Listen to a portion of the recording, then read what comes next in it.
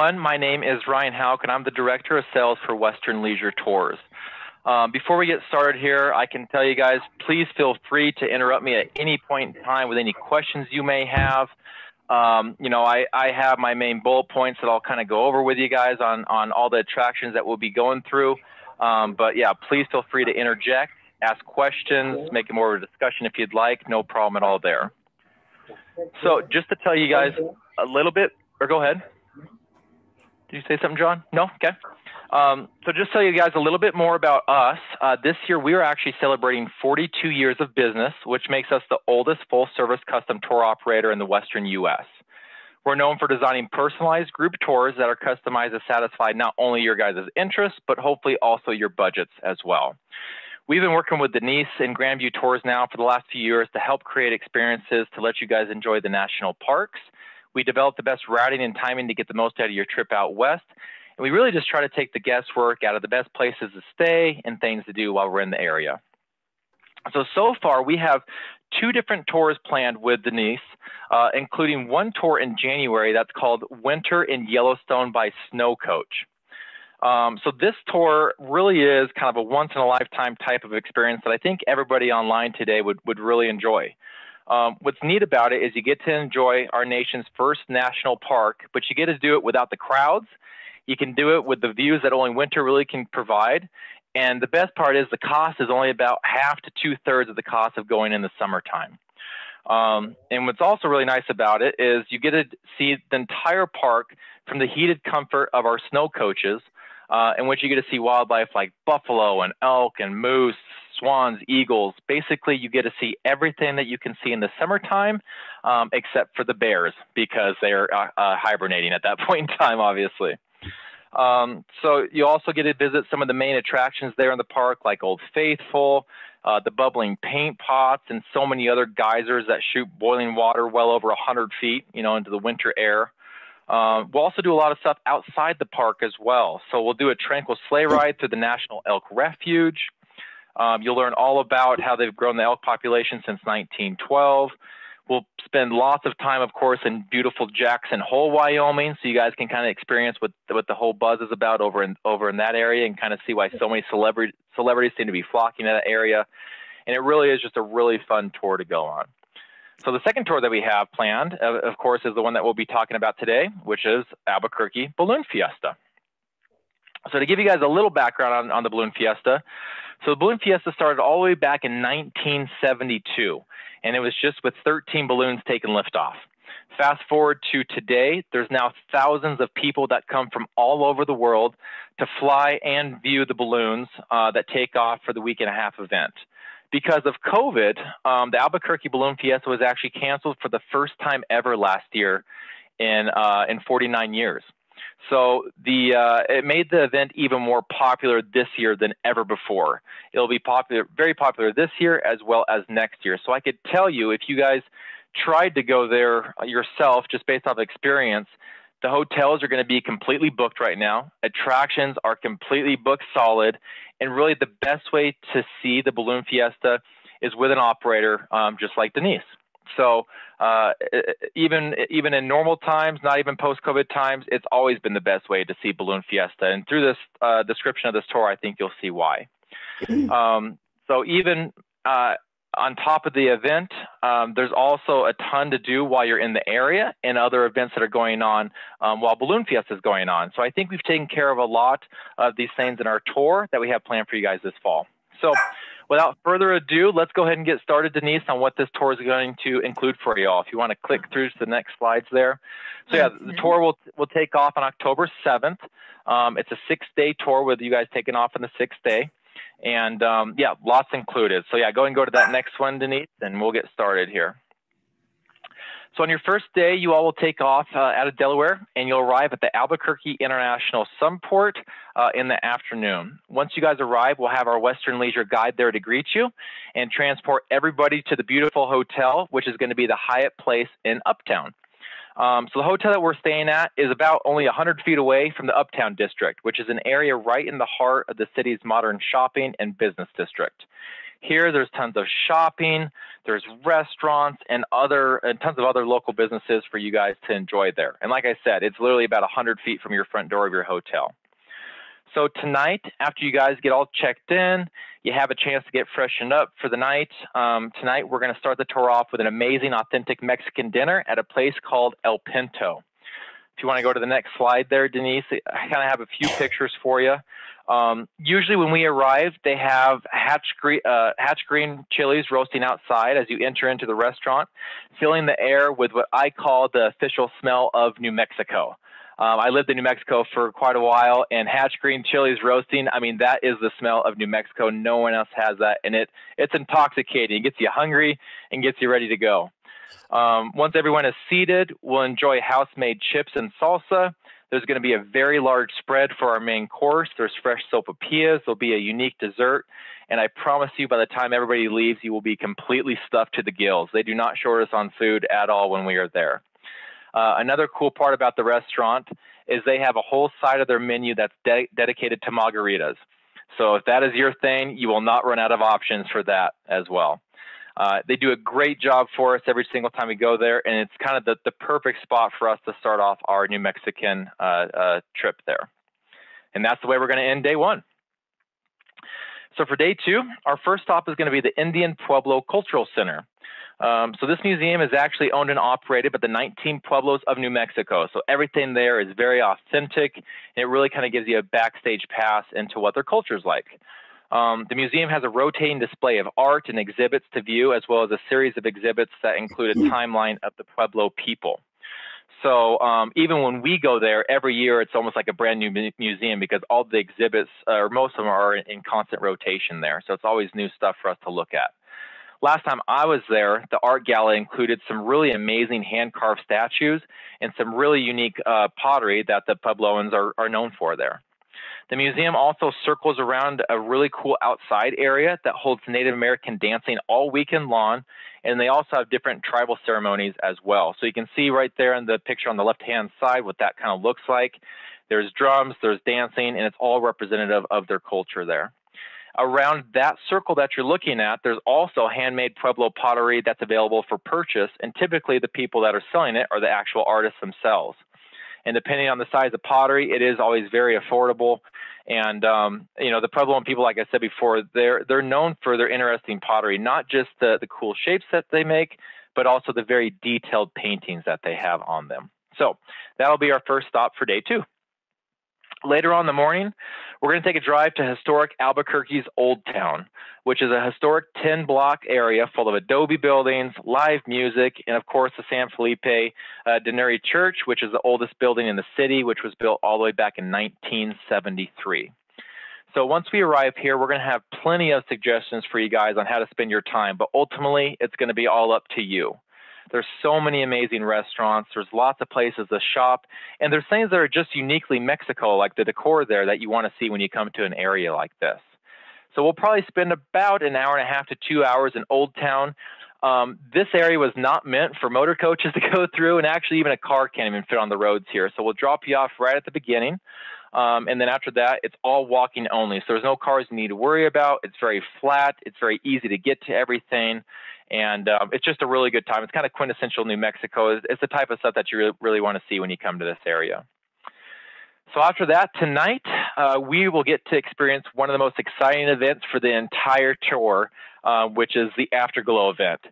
So we'll head to the balloon grounds, and once we arrive, you guys will have plenty of time to walk around. And right when you walk in, there's going to be tons and tons of tents that are selling all sorts of Albuquerque Balloon Fiesta goodies and memorabilia. As a motor coach group, we get front row parking. So you'll see people walking literally from miles away to get to the Balloon Fiesta grounds. We are right there in the front row. The second you step off the bus, it's 3 more steps and you're on the grounds. So once again, motor coach is the way to go for this event. So you'll also get to enjoy dinner that's going to be included at an area called the Chasers Club. This is kind of a semi-private area that the general public is not allowed access to, and you guys have access to it the entire time. So not only do you get access to the Chasers Club and the dinner that's served in there, but you'll also have access to the tented area as well that has some nice cookies, and it's just a nice covered area that you guys can hang out in. So after dinner, to start the event off, you guys will get to see the Team Fast Track skydivers drop from the sky, which is the official starting of the Afterglow event. So they come down in kind of a spiral motion. They have fireworks attached to their heels, and it really is a spectacle. They do a great job every time I've seen them. And like I said, that really starts the event off for us.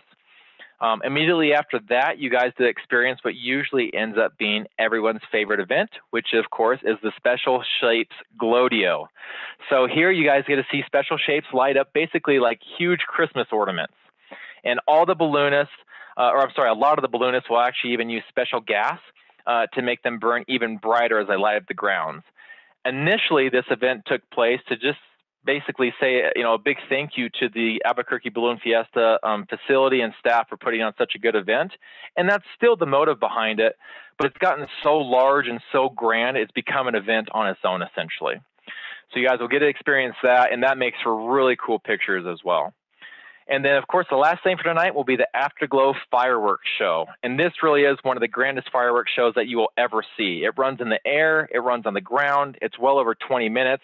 And the entire night is just one massive spectacle that makes for amazing pictures and really great memories for the trip, too.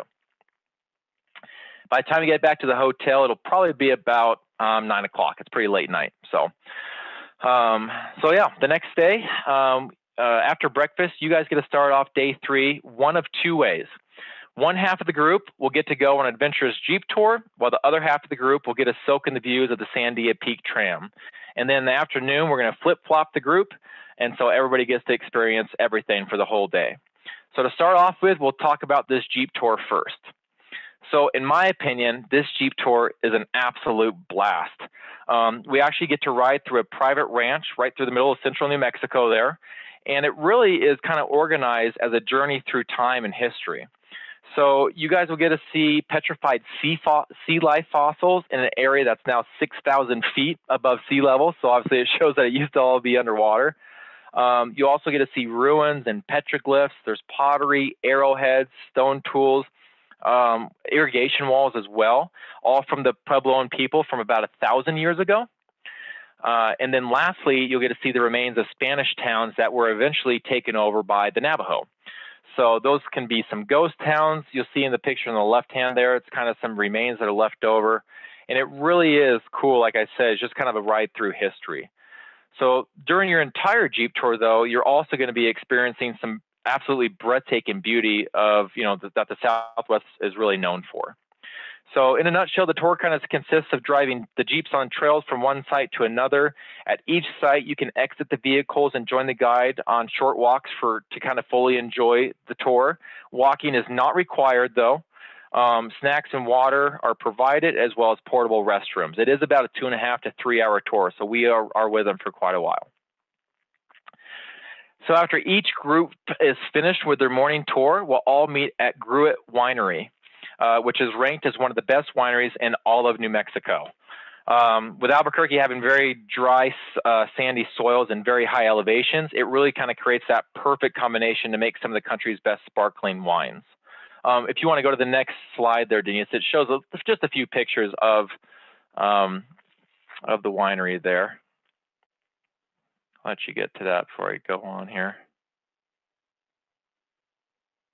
Oh, you're on mute, Denise. I don't know if you can. Okay. There you go. Yeah. Yeah, can you go to the next slide here, or is it giving you trouble? There you go. There you go. No, you're good. There you go. So yeah, I mean, when we arrive there, you'll have an included tasting ready to go for you. That's, like I said, already included.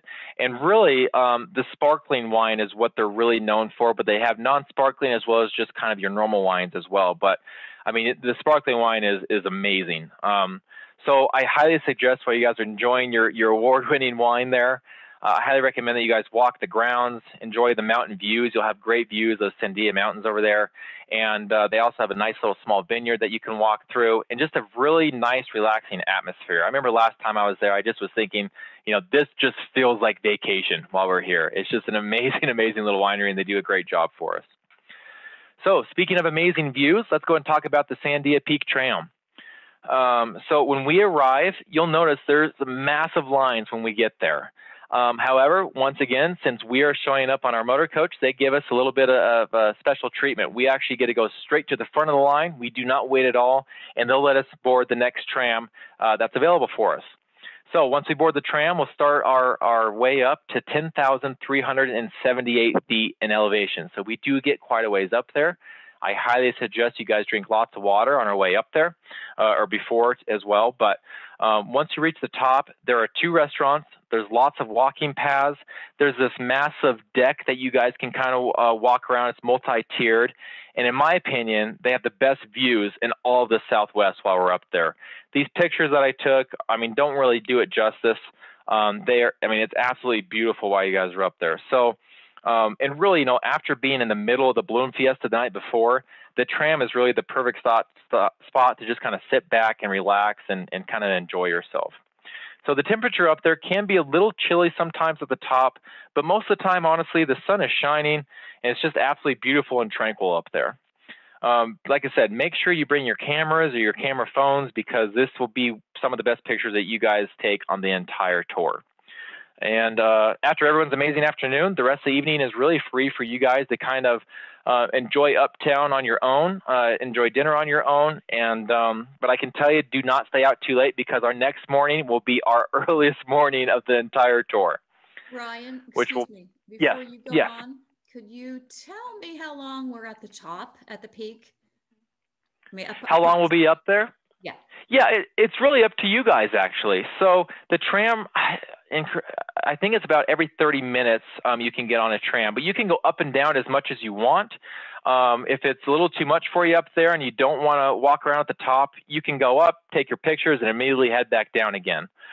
We'll be at the tram area for probably a total of about 2 to 2.5 hours, because we have that Jeep tour happening at the other end. Yeah, no problem.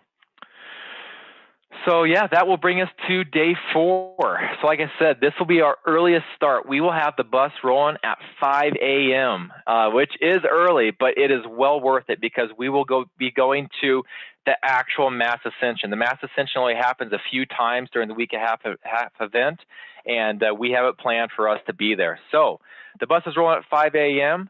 When we get there, everybody will be able to eat breakfast at, once again, the Chasers Club. We included it once again for you guys.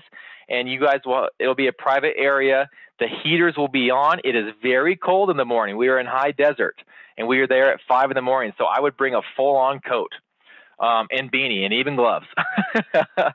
It's worth it. So once you get there, you have a chance to eat breakfast, but I highly suggest quickly making your way out onto the field, so that way you guys can see the Dawn Patrol take off. So the group known as the Dawn Patrol, if you've never heard of this group before, it consists of about a dozen balloonists, and they're the ones that help the other balloonists get ready and get kind of an early idea of wind speeds and weather conditions and other things that might affect their flight before everybody starts going up. So after they take off, that's when my favorite part really takes over. You'll see flights of hundreds and hundreds of balloons start going off with the Mass Ascension. You'll see balloons in all sizes and shapes, and as the Mass Ascension continues, it gets to the point where you truly see more balloons than you see sky. It is absolutely breathtaking. You have the smells of the burners. It's a cold morning, but if you guys are out in the field, you'll feel the hot, warm burners burning right next to you. There's thousands of crew members getting these hundreds of balloons off the ground. And it really is just indescribable even after you've experienced it. I mean, it's absolutely amazing. Many towns, many states have their own balloon fiestas, but you will soon see why Albuquerque is known not just the best in our country, but the best in the entire world by far. It really is. It's one of the coolest events I've ever been to. So we will spend quite a bit of time there. That's going to take up most of our morning. Next, we will head off to Acoma Pueblo Sky City. So many people say, and I have to agree with them, that this attraction is their favorite of the entire trip. So we'll start off when we arrive there with a guided tour of Sky City to show off what is an actual historical site. There's amazing architecture all around us. There's really inspiring stories of the Acoma Pueblo tribe, and there's views over there that just go on for miles and miles because the city is built on top of this massive mesa. The city is still inhabited by Acoma Pueblo people. Some cool facts for you. The entire city is, by the tribe's rules, it is owned by all the women of the tribe. While the men are responsible for taking care of the buildings using traditional methods to kind of keep everything authentic. So the women own it all, and the men have to work to keep it all looking right. There's lots of cool stories. The story I always like to bring up is that picture on the left there where you see a door on the second level and a door on the lower level. So the door on the second level is actually the original door for that building because Acoma Pueblo people always have their front door on the second level. That's why you see the ladders everywhere. Well, when the Spaniards came to take them over, the Spaniards demanded that they build doors on the ground level so that way they could come in and check on them whenever they wanted to. So the Acoma Pueblo people were very small, very short, very skinny people. Spaniards were huge. You know, they're built kind of like we are today, and they always wore a ton of armor. So the Puebloans built these doors. They made them very, very small. So that way the Spaniards could not go into their houses and actually check on them as much as they wanted to. They could only peek their head in, and they didn't even fit in there, especially with all of their armor on. So there's lots of good stories like that. And there's actually a couple of spots that you're not allowed to take pictures of, so I can't show them to you here. But there's a beautiful church there and a cemetery that you're not allowed to take pictures of, but you will be able to walk through when you go on this tour here. Before we leave, there's also an award-winning museum on site that you'll get to check out as well. We will have an included lunch for you as we get there. And by the time we leave, we won't get back to the hotel till probably about 3 or 4 p.m. And then once again, the rest of the evening is going to be free for you guys to kind of explore on your own. Honestly, when I was done with this day, I was pretty tired from waking up at 4 o'clock in the morning anyway. So a lot of people just take an easy dinner and kind of hit the hay a little bit early on this day. And that will lead us to day 5, which is our last full day on this tour, sadly. So today we're actually going to be leaving Albuquerque, and we're going to head off on what's called the Turquoise Trail. The Turquoise Trail is called that for the mere fact that there was a contest back in 1953 that was sponsored by the Albuquerque Chamber of Commerce to name the scenic back road. And the reason they named it this is because you pass through the mining towns of Golden, Madrid, and Cerrillos, all the way into Santa Fe.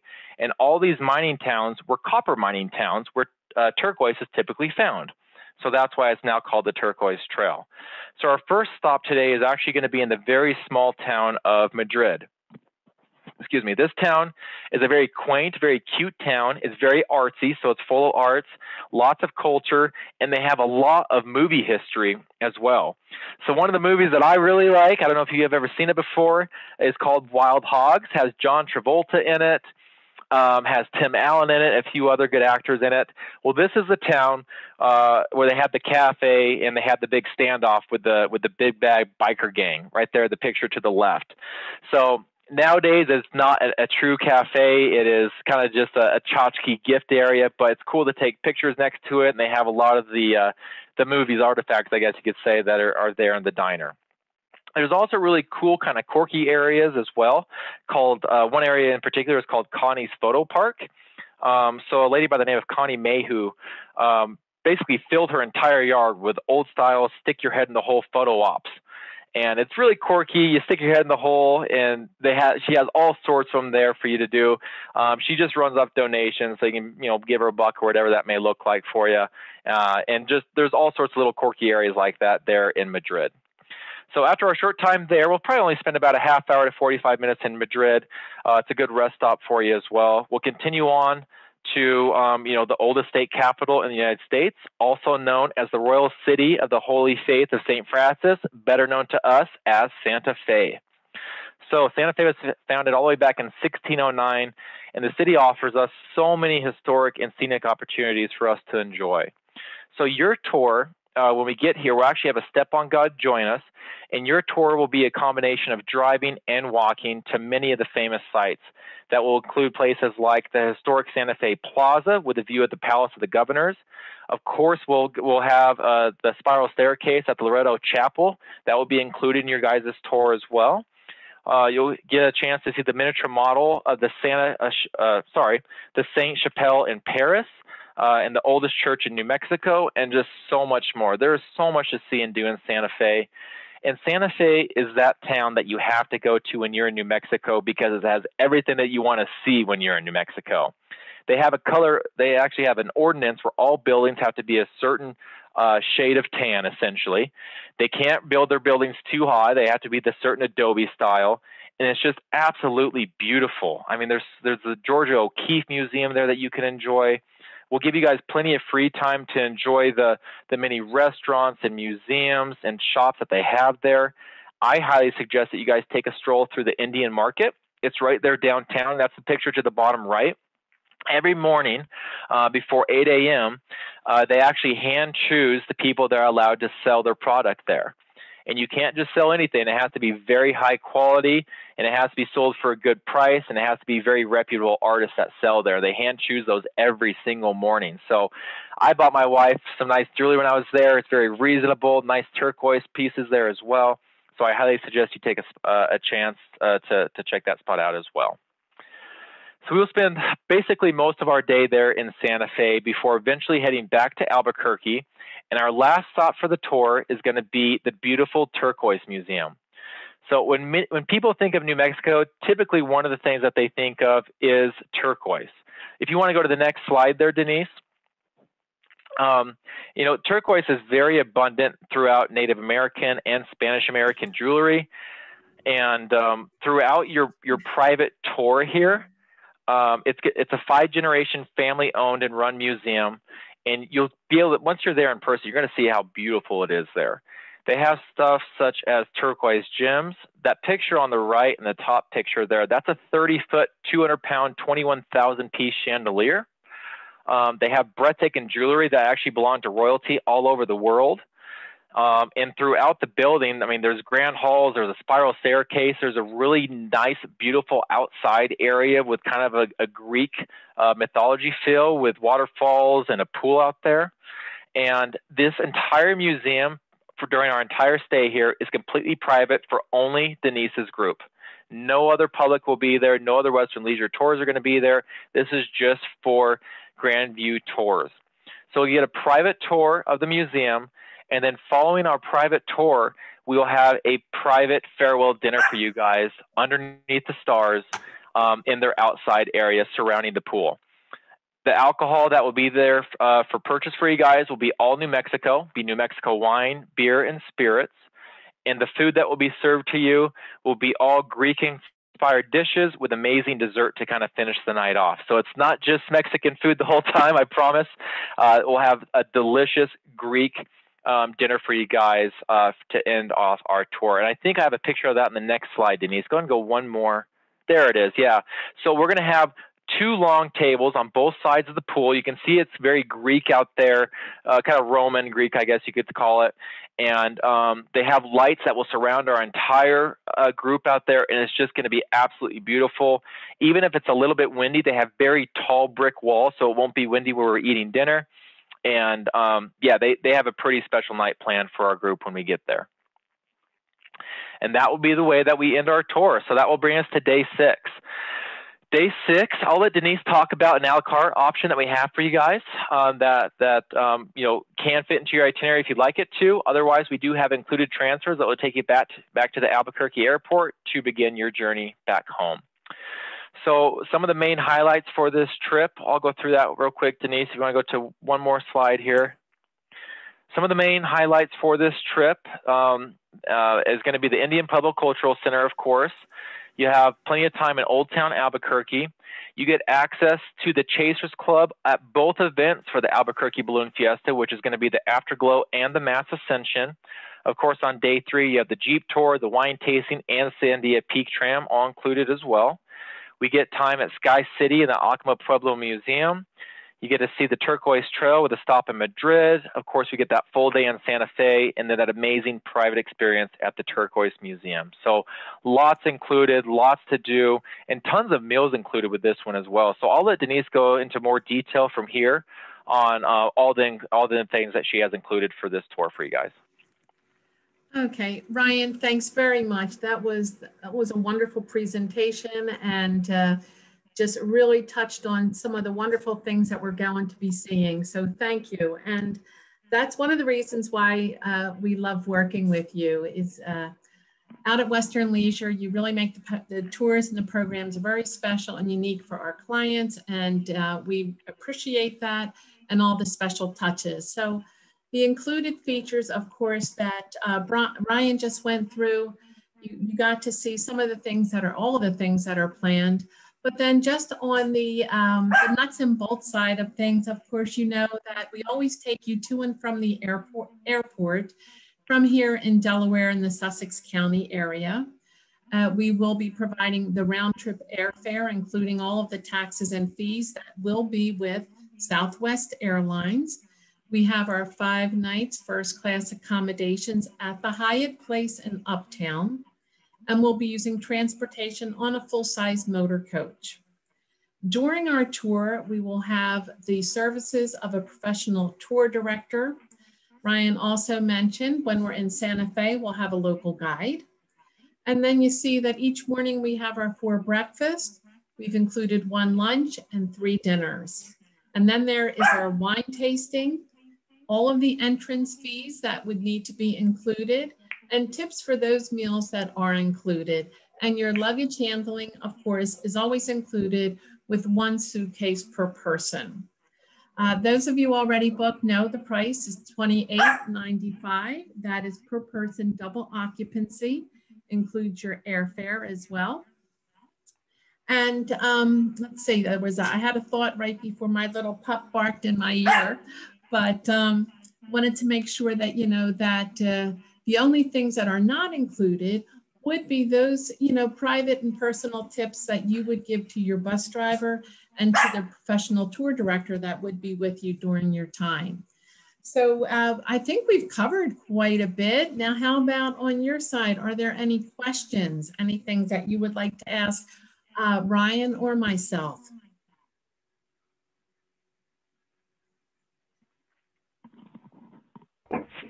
Any questions as far as what you might go ahead. Yep, John. Denise, just a few.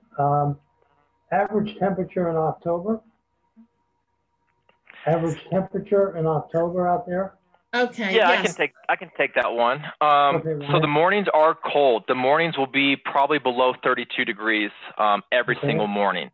All right. In the afternoons, you're wearing a t-shirt and shorts. It changes completely as the day progresses. So how I typically suggest people dress is wear pants and bring a coat and a light jacket for every day, truly.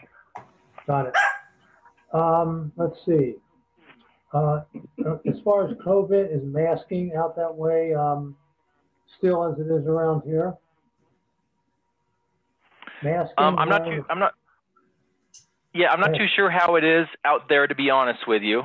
We specialize in the West, so I'm a little clueless when it comes to the East. But I can tell you right now, there is mask mandates there, but pretty much everything is open. Basically, you're walking around with a mask. Once you sit down, you can take the mask off, and things kind of go back to normal once you're seated. Okay. They're expecting by the time October rolls around for everything to be completely normal, though. Mm-hmm. All right.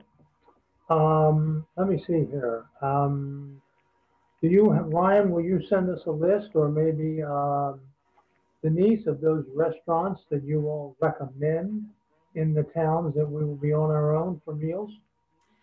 Yes. John, what will be provided for you is, yes, we can definitely provide a list of those things in the area, but also we have a Grandview Tour app that's customized to your destination for that particular tour. So you'll have a variety of not just restaurants, but other things right there within the area. It's just a fantastic little app loaded with all types of things that will be so useful for your tour, including your itinerary if you use it. If not, we can always sure. But we'll have that as well as your itinerary, flight information. Everything will be convenient in your smartphone if you use one. And then if you don't, of course, we will make sure that you have everything in a hard copy as well. Of course. So John, to add into there as well, when we pull up, for example, to Old Town Albuquerque, we will provide you with kind of a cartoony, I guess, but map of Old Town, and it will have on there the shops that are there, the restaurants are there, and it'll basically have you are here, and you can decide how you'd like to progress your way through Old Town. Same thing for Santa Fe. Sure. Okay, that's great. Do you need reservations for any of those, or since there's going to be so many people in the area? Typically, there's about a 25-minute wait, but you guys will have plenty of time there that won't be an issue. So typically what we see a lot of people do is the second they get off the coach, they'll head straight to a hotel, get their reservations, then go do whatever they want to do. Okay. Now, also, and like everybody who's been on these trips, you know, for our tour guide, the bus driver, are you going to recommend a certain level of gratuity? So that what the norm would be? Yes, we'll put that in your final documents as far as what's a typical standard. And then of course it's up to you. Yeah, we'll give you some guidelines. Okay, that's fine. Good. We're good. Hey, thanks. You're good? Okay, great. So Laura, any questions? Frank? Yep. What is the general elevation of Albuquerque? At like 5,000 feet? Yeah, exactly right. Yep. And right around 5,000. How about Santa Fe? It's a little bit lower. Typically, it's a little bit of a warmer climate over there. But yeah, I mean, you'll see. Minus the Sandia mountain range, New Mexico's pretty flat. I mean, there's not a lot of change of elevation. It's not like you're in Wyoming or Utah or something like that. New Mexico's pretty even kill all the way across till you get real south. Or real north too, like Taos is really high. Thank you. Ryan, did you mention something about an add-on or an additional something? Oh yes, thanks Laura. I did. Some people have asked about, is it possible if they want to take a balloon ride, you know, on their own to go up into one of the hot air balloons? And the answer is yes. And we would be able to arrange that for you on our day of departure. We would do it in the morning, and we would take you over to where you would meet your guide, and you would do your balloon ride. And that's just an option. We get a lot of interest in it, and some people want to do it and some don't. And the cost of that is $169 per person to do a balloon ride. $169 per person. And that's something that you can. 30-minute ride? About how long is that, Ryan? No, the event total takes actually about 3 hours. You'll arrive at 7 in the morning and you won't get done till about 10:30. If you booked a flight that takes off at noon, you'd be able to make that just fine. Yeah, and so that would work with our flights. Mm-hmm. Okay. So we plan on taking off, flying out about 2 in the afternoon. Oh, good. Okay. Yeah, and that'll be nonstop back to BWI. Okay. Okay. Great. Anything else? So when like obviously we'd have to when would we make our reservation for the balloon ride? Once we signed up or at some other point? Or? If you can make your reservations by August with Denise, right? Is that right, Denise? Is that cool if they book it with you? Yeah, I think so. Unless you think unless they think they need to do it sooner, and you already know you want to do it. So August is like waiting. August is waiting to the last minute, but you should be fine as far as getting space for it. Yeah. Okay. Right. Yeah. Well, then I would say if you think you want to do it as soon as you know you do, and no later than August. Yeah. Now, in your experience, in my experience, ballooning is weather dependent. Do they often have weather where they can't ascend or can't fly? That is the biggest question for Balloon Fiesta. You hit the nail on the head, Laura. Yeah. You really did. Yeah. So, I mean, we have had times where, the weather comes up and we can't enjoy the afterglow, or we can't enjoy the morning ascension, or if you book a balloon flight, if the weather's bad, they can't do it. If it's too windy, it's unsafe. Mm-hmm. Why Albuquerque is such a great place for ballooning, what makes it different than the rest of the world really, is there's somehow a cyclical flow, essentially, that brings them in a timely manner all the way around this certain flight around Albuquerque. It's a very easy place to balloon, but that goes away if it gets too windy over there. Okay. So it is still weather dependent. Very. Mm-hmm. Okay. Yep. And I can tell you too, what we've done in the past, you know, let's just say you guys missed the Afterglow event or something like that. We could decide as a group, truly last minute, if we want to skip something else and try to make the Afterglow event a different night that we're there. You guys are going on the back half of the event, which is the better half, because the Afterglow, the Mass Ascension, all that happens almost every day on the back end. Where on the front end, it only happens 1 or 2 days. And then the whole week, none of it happens. Yeah. Okay. Okay. Great. Great questions. And just as a side note, Steve and I have done Yellowstone and Jackson Hole in the winter with a different company, with Road Scholar.